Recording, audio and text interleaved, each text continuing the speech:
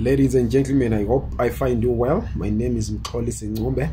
I'm briefly here to update on ZEP holders who are trying to renew their permits with the South African Traffic Department. So there are people who are asking us what is the situation right now regarding the renewals of people's licenses at the licensing department. Before I go ahead, may I request that you subscribe to this channel, like this video and share it. The question that we have received is, or rather it's a challenge that people have registered with us. They've been trying to register or to renew their licenses with the South African Traffic Department, but they've been told that because the Zimbabwe Exemption Permit has expired, they are therefore not allowed to renew their permits.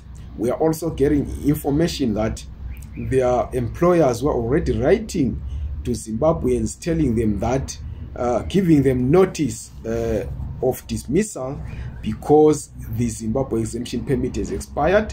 We are also told that there are banks which are writing to Zimbabweans regarding their documentation status, telling them that they should sort it out because their accounts will expire.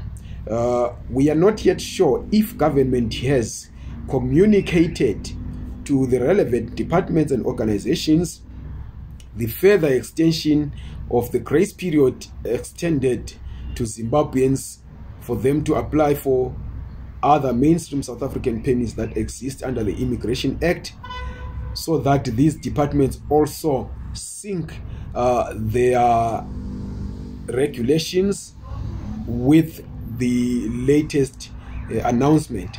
We are still going to try and find out from government if that is if that has been done, or when exactly it's going to be done, if it hasn't yet been done.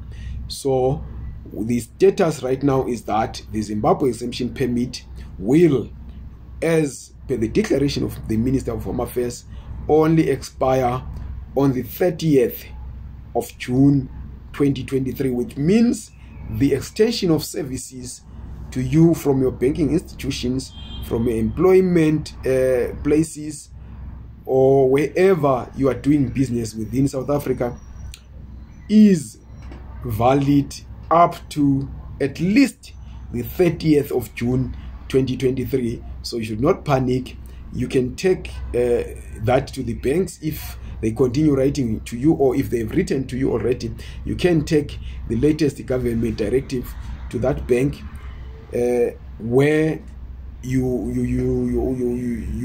get the services, the banking services, or to your the nearest branch of your bank, and explain this. It hasn't been so much of a problem for those who have gone to the banks to explain themselves, because the banks already, most of them know. But you know that some of these things are computerized and they are automatic, so you may have received that message as an automatic message from the bank, but it doesn't cost you anything to go to the bank and explain this to them. Make sure that they deal with it before the account is frozen. There are also others who have had their accounts frozen. They've gone there because they are under the ZEP and they've had those accounts opened. So it shouldn't be a problem. With your employers as well, you can take that directive to them and explain that your permit is valid up to at least the 30th of June next year, and I don't think there'll be any problems.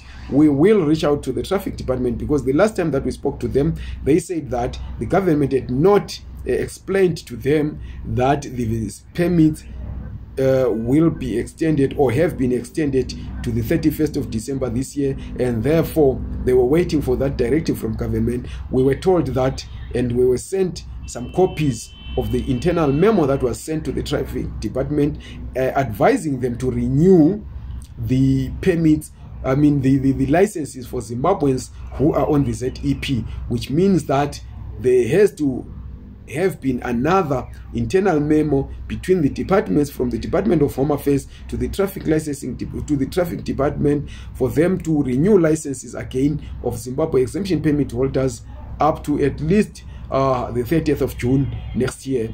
We are yet to ascertain that, and we'll come back here and update you. Thank you very much. Please subscribe to this channel, like this video, and share it.